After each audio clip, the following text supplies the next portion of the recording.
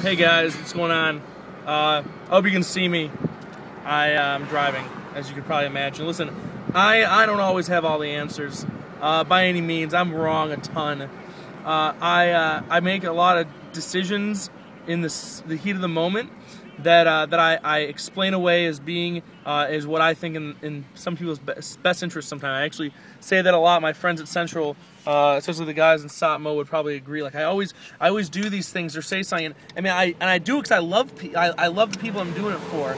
You know, maybe I ask one too many questions or I involve myself in one too many situations. But I do it because, man, because I care about people and I don't know. I don't always have it right. I screw up sometimes. I screw up a lot, actually. Sometimes getting involved isn't the right thing to do. Sometimes giving my 2 cents isn't what people want to hear. Sometimes it is just being left alone. Being left alone to just work things out themselves. And it bites me sometimes. It bites me sometimes because I truly want to see people happy. I want to just love on people and use these skills that I think that I have to be able to connect and communicate, to be able to help people. But sometimes it doesn't work out that way.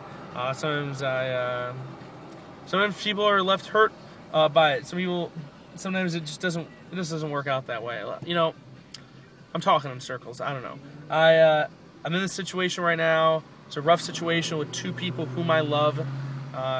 The details of it don't matter, but what does matter is that there are 2 people who I really love, that I got involved just with my 2 cents, not in a gossipy, around the back, behind the scenes kind of way, but in a just making a phone call and inquiring and just investing in a conversation. I shouldn't have done that. It wasn't my place to even bring it up, talk about it. But I did, and I don't always do it right. Sometimes I screw it up. So I don't know. That's just what I've been thinking about today, thinking about tonight, especially. So pray for me as I go through life, and pray for me as I pray for others. Pray that I seek God more clearly. These gifts that I feel He gives me, I feel like I got to put them into action all the time, and I always got to communicate and connect, and kind of draw things out and try and fix things. And maybe that's the man in me that always wants to fix things, but that's not always the way that it's meant to be. Pray for me as I pray for others, and hopefully God's will is done, not my own foolishness. So that's what I'm thinking tonight.